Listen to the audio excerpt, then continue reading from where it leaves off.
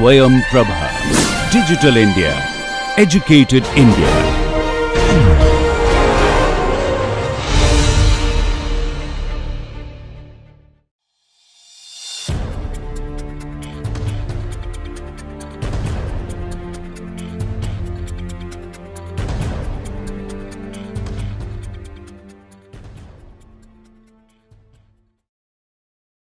Good morning. In this class on key concepts in cinema, how many of us are aware of what is the concept of key concepts in cinema? So, if I ask you to give me some words which you think without knowing these words you won't be able to appreciate cinema the way you should be appreciating, what are the words those you that or the concept that you can come up with? Here are a couple of words that I have just randomly mentioned: action cinema, historicals, buddy films. These are genres, these are the categories. We have been talking about genres also. So, these are the categories of cinema that that some of us are familiar with. So, of course, these are concepts, but it goes beyond. So, in today's talk and in some of the lectures that will follow, we will be talking about the major concept, the key concepts in cinema. Let me start with talking about action films or action cinema. So, these are mostly ideologically driven, and more often than not they actually articulate popular beliefs and ideas. For example, take a look at a film like Top Gun, where the hero single-handedly photographs the enemy camps, secret documents and pictures. So, the idea is that Americans in the 80s, America was still the superpower. So, we are talking about how an American pilot can single-handedly break into this so-called or supposedly impregnable bastion of the enemy camp and actually record or document certain secret papers. So, that is the idea. So, this is definitely ideologically driven, that one country, one nation is superior to another, that is the concept. Now, but the idea has always been there in prevalence. For example, the period between 20s and 1930s was the swashbuckling adventure cinema with actors such as Douglas Fairbanks Jr. and Errol Flynn ruled the roost. Okay, they were the archetypical or archetypal action heroes. From 1940s to 50s, Hollywood witnessed the peak of war and cowboy films such as The Guns of Navarone starring Gregory Peck. The 1960s introduced us to the James Bond kind of cinema, which is often entertaining, though it is often ideologically driven. There are camps between the British camp and its allies and and the enemy, and the enemy keeps on changing. Sometimes it's the erstwhile Soviet Union, sometimes it's Afghanistan, or the Far East countries. So, ideologically driven action cinema. Now, the 70s were marked by gritty detective stories and urban crime dramas, leading to a string of cop films such as Bullet starring Steve McQueen and French Connection with Gene Hackman, and also Clint Eastwood's Dirty Harry and its sequels. Even in the 70s, we can look at how ideologically driven our cinema was, with the action movies gaining supremacy. The Angry Young Man, all those action films with Amitabh Bachchan. Okay. So, 1980s were dominated by the likes of 48 Hours and also Rambo film series and Lethal Weapon, Die Hard series, etc. So, by the time we were in the 1990s, it was a period of sequels and hybrid action such as Total Recall and Terminator, whereas 2000 onwards cinema, action cinema included science fiction and superhero films such as the Star Wars or the Dark Knight trilogy, the Expendables. So, action cinema never goes out of favor. Okay. There is always dedicated audiences that look forward to action cinema, and that is true in most languages, most nations. So, action films have various subgenres also. For example, we have action horror, which combines the intrusion of an evil force or event or supernatural personage of horror movies with the gunfights and chases of the action genres. We also have a category called disaster films that has elements of thriller and sometimes science fiction films. The main conflict of this genre is some sort of natural or artificial disasters such as floods or earthquakes, hurricanes, volcanoes, etc. Disaster films are not too common in India. Occasionally, we have had a film like Ravi Chopra's The Burning Train, which was released in 1980. But that is an exception. Martial arts is yet another subgenre of action cinema, and again extremely popular. It is mainly a Far East import, and they contain numerous breathtakingly choreographed fight sequences between characters. They are usually the film's primary appeal and entertainment value, and these are often the method of storytelling, character expression and development. Wuxia, the Chinese martial art cinema, is also a very popular genre. It is a stylized action fantasy period genre typically set in ancient Asia, particularly China, where skill in martial arts can enable fantastic abilities like flying and magic like abilities. We also have the genre of science fiction action, which is yet another popular subgenre where the emphasis is on gunplay, space battles, inverted weaponry and other science fiction elements weaved into action film premises. In spy films, the hero is generally a government agent who must take violent action against agents of a rival government or terrorists. In superhero films, we have the elements of science fiction and fantasy.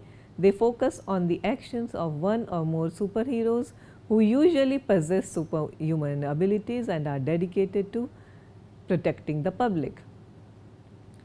John Wayne, Steve McQueen, Lee Marvin, Bruce Lee, Tom Laughlin, Charles Bronson, Chuck Norris, Clint Eastwood, they are some of the best known action heroes of all time, and in recent times we have Mel Gibson, Arnold Schwarzenegger, Sylvester Stallone and Bruce Willis, and also more recently with the Bourne trilogy we also have Matt Damon, who is not typically an action hero, but then he is, of course, thanks to the trilogy, he is a recognized action hero.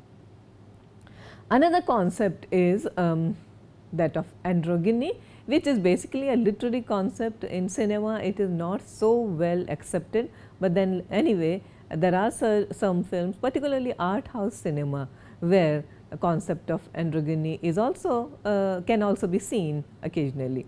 So, androgyne in terms of gender identity is a person who does not fit neatly into the typical masculine and feminine gender characteristics of the society.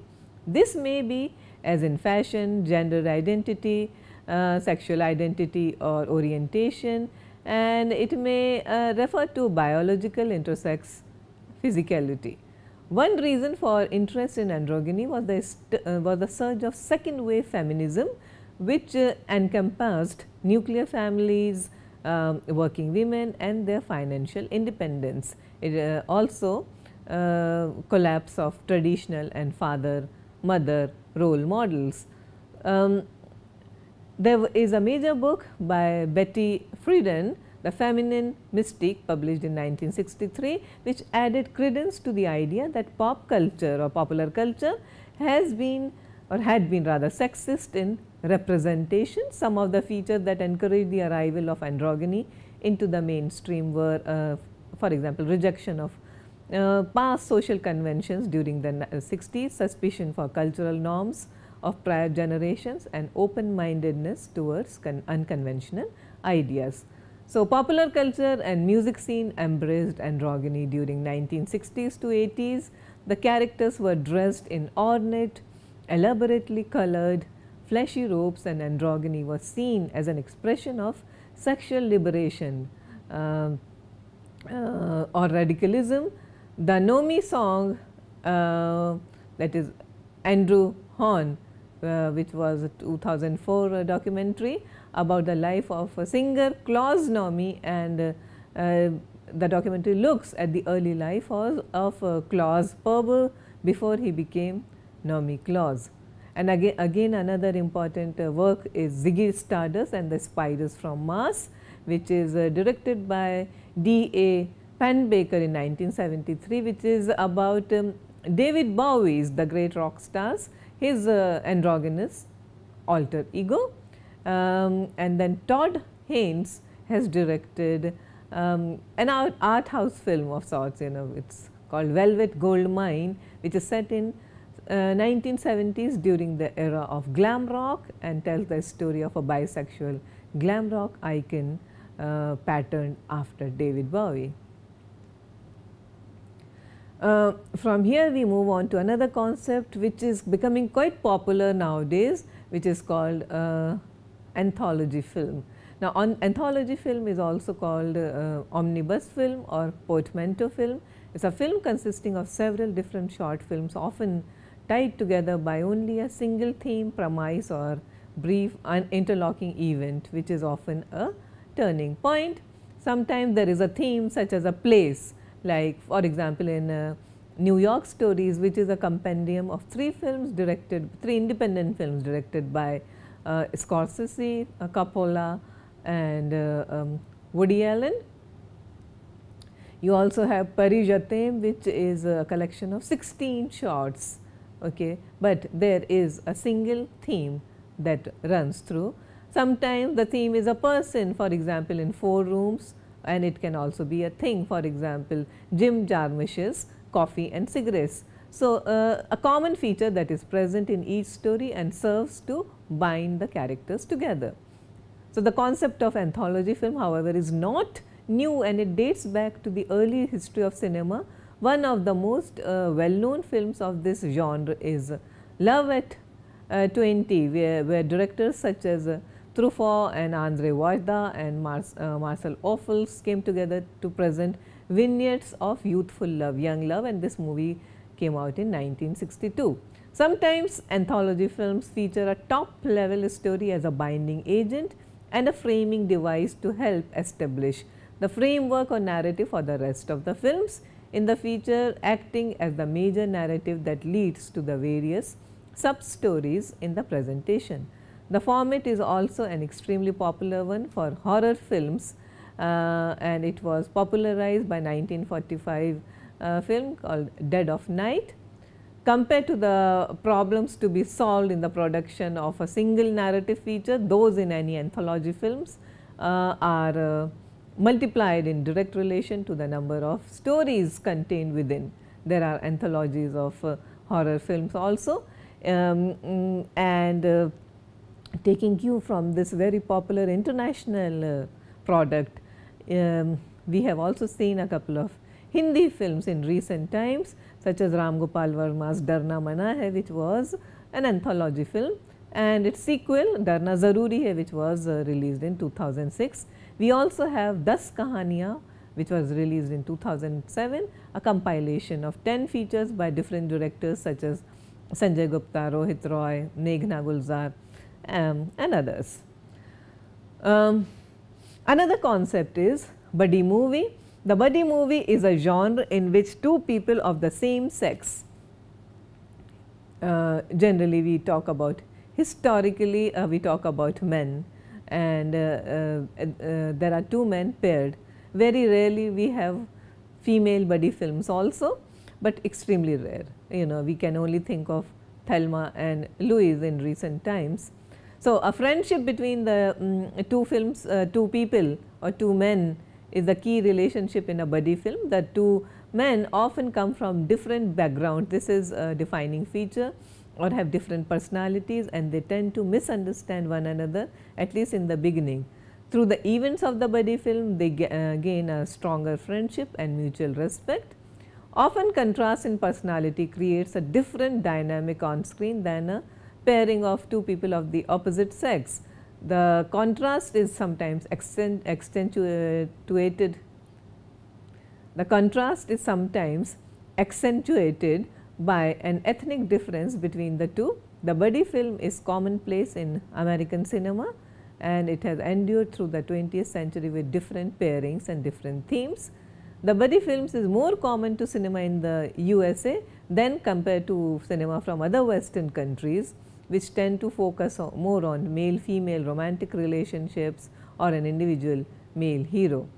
Portrayal of male bonding in the United States, just to give an idea of the background of this genre, it goes back to 19th century author Mark Twain, whose characters Huckleberry Finn and Tom Sawyer, as well as Huck Finn and the slave Jim in Adventures of Huckleberry Finn are well known. Okay, so that's the template on which most buddy films have been based on traditionally.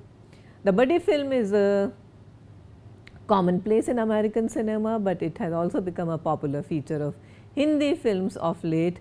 Think Dil Chahta Hai, or films like Rock On or Zindagi Na Milegi Dobara, and these are perfect examples of buddy cinema. So, from genres we move on to certain cinematic techniques such as cinemascope. All of us enjoy watching films in cinemascopic technique, where there is a big screen, and there is nothing that can substitute the pleasure of watching a film on big screen. So, cinemascope cinema enjoyed a large footfall during the Second World War, but experienced a decline in attendance post-war. I am trying to give you the reason for the growth and development of this new technique. So, the advent of television also added to the drop in ticket sale collections in the USA, and this resulted in the big studios competing with television and providing richer cinematic experience. That is what I was telling you about, that there is nothing that can substitute cinematic experience, and the idea was to provide for a more fulfilling, more satisfying, more novel kind of cinematic experience that can compete with TV and can beat TV at its own game. So, soon we had the introduction of 3D cinema and Cinerama in 1952. 3D films and Cinerama required expensive equipment and projection systems and different screens. Cinemascope required relatively cheaper equipment and projection system. French inventor Henri Chrétien developed anamorphoscope in 1926, which became the basis for development of cinemascope later in 1953. So, some of the earlier films in cinemascope were films such as The Robe starring Richard Burton and How to Marry a Millionaire starring Marilyn Monroe. We also had experiments in cinemascope technique with Guru Dutt's Kagaz Ke Phool, which was in 1959. But however, though people enjoyed the experience, cinemascope was not without problems.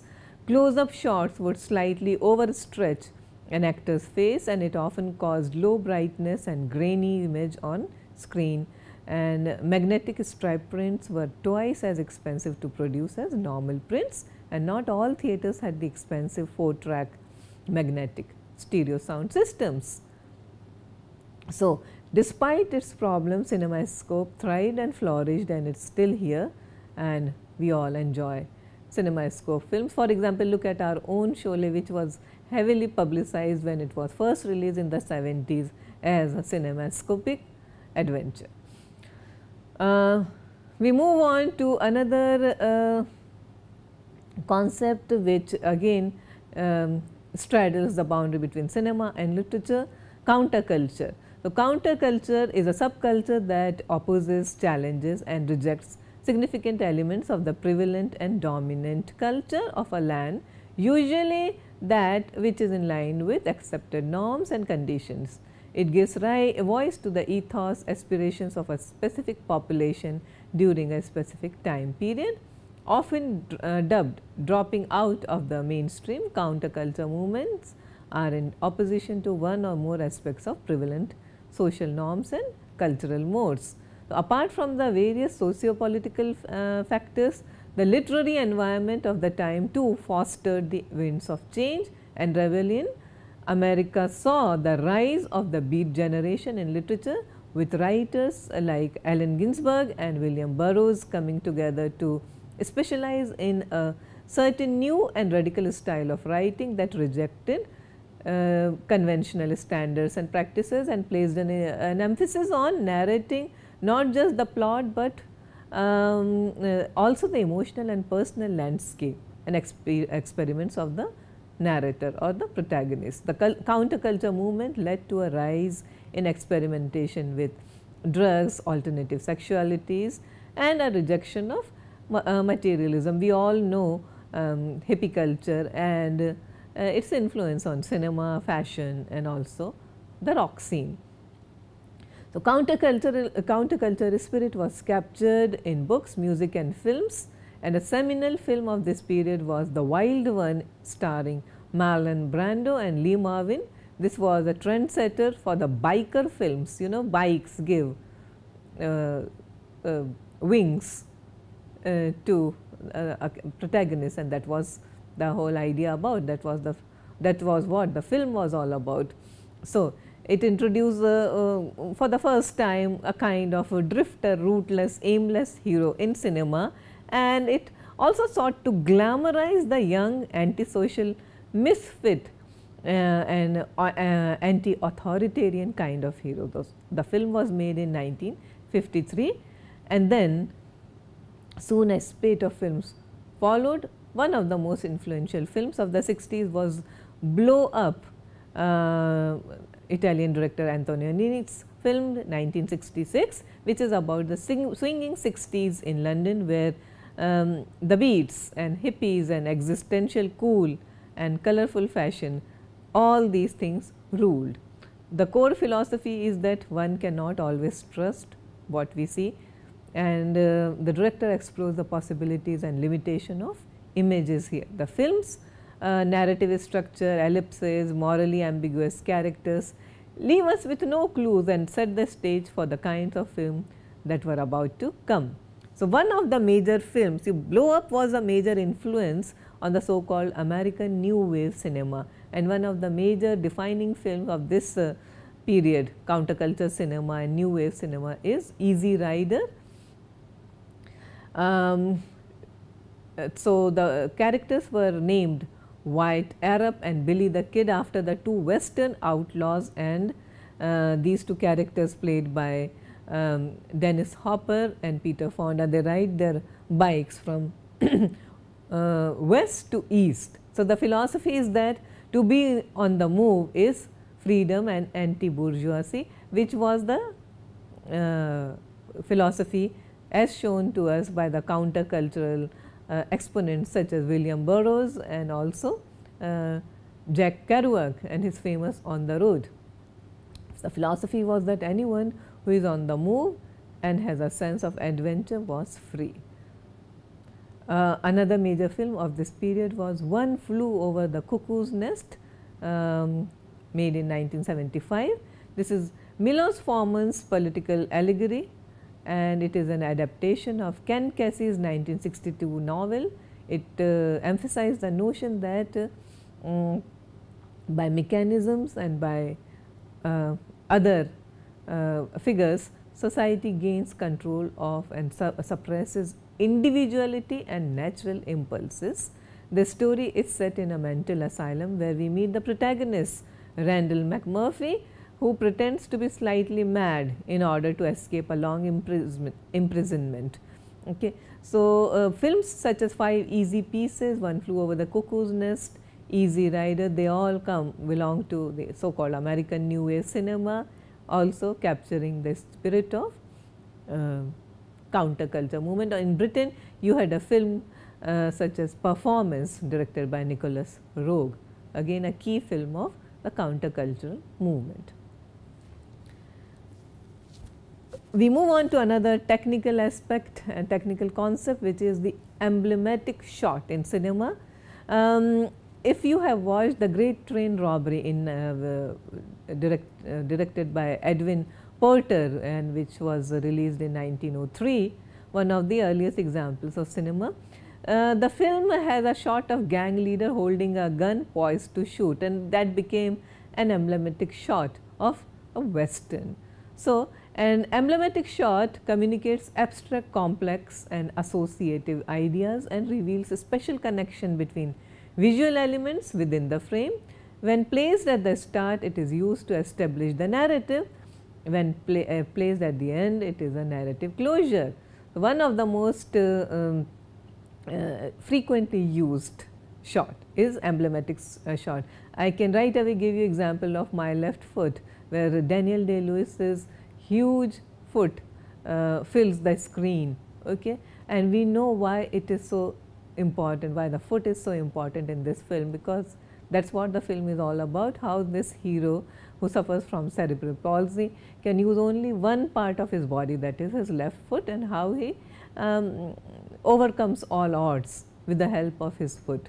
So, the extreme close-up shot of his foot. So, that is a perfect example of an emblematic shot. Now, moving back again to genres, and one of the most recognizable genre in Hollywood is gangster cinema, which is also a precursor to the film noir. So, the western film for the most of us is no more than the folklore of the past, where while the gangster film comes much closer in time. So, these are the two important American most identifiable American film genres, the gangster and western. The gangster cinema historically is influenced by two socio-economic events, Prohibition and the Great Depression. Prohibition from 1919 to 1933 and the Great Depression 1929 to 34. The Prohibition in 1919 played an important role in bringing the underworld into national prominence.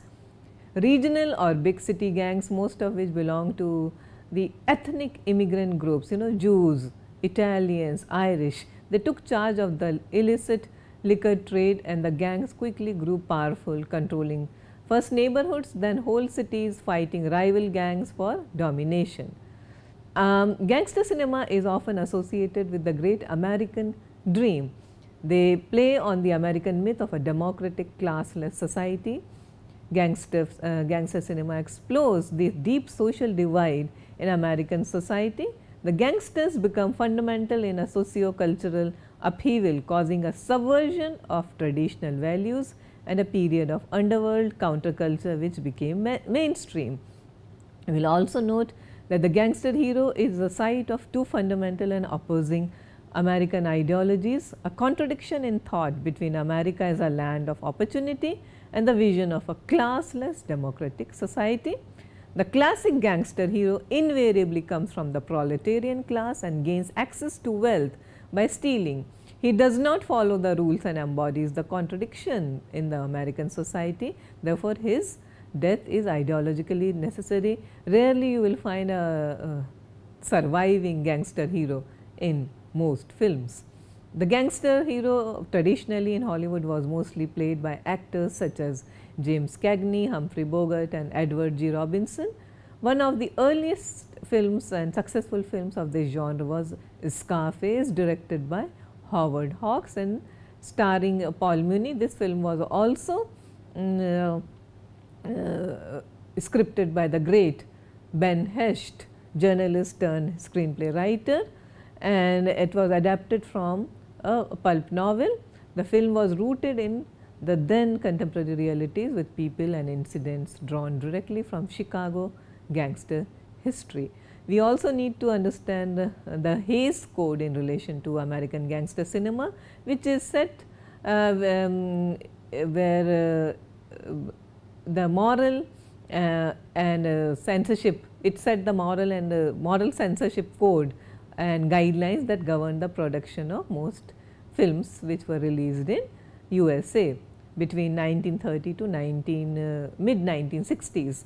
The production code spelled out what was acceptable and what was unacceptable content for motion pictures produced for a public audience in America.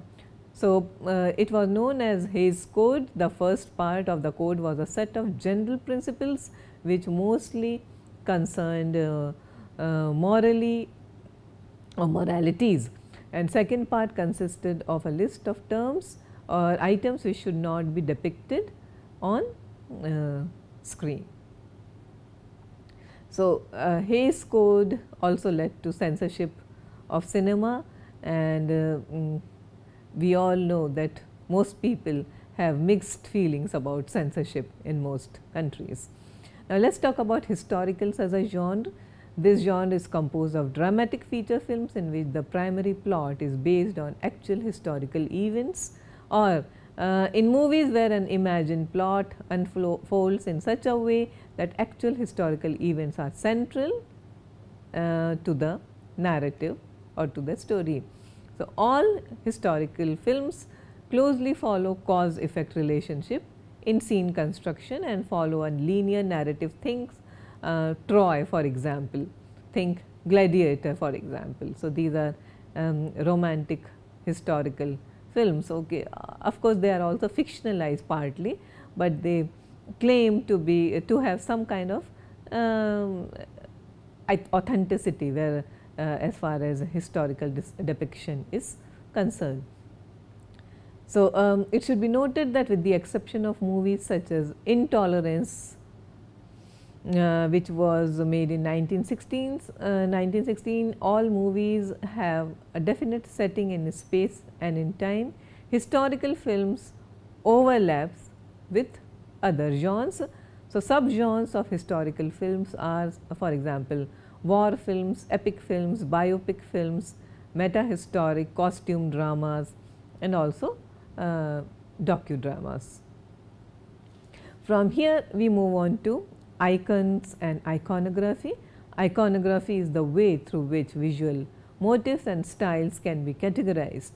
It can encompass mise-en-scène, objects, and sometimes even clothes and hairstyles of characters. For example, in Noah one gets a standard look of the femme fatale, and in Western we identify the hero by some of his props. So, again consider a typical Bombay film which often contains shots of the gateway of India, Haji Ali, the Marine Drive, the beach.